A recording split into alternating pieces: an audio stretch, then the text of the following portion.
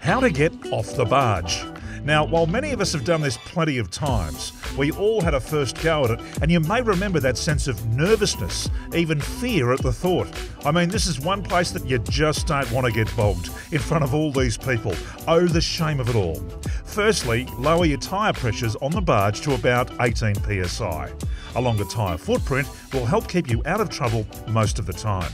Secondly, engage four-wheel drive.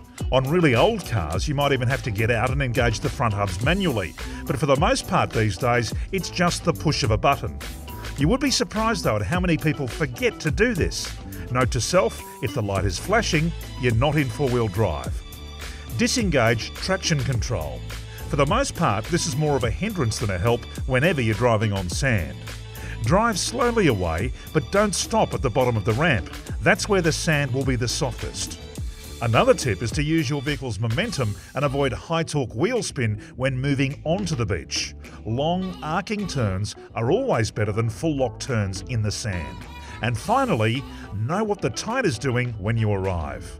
Head to your closest ARB store to trick your 4B up for its next day at the beach.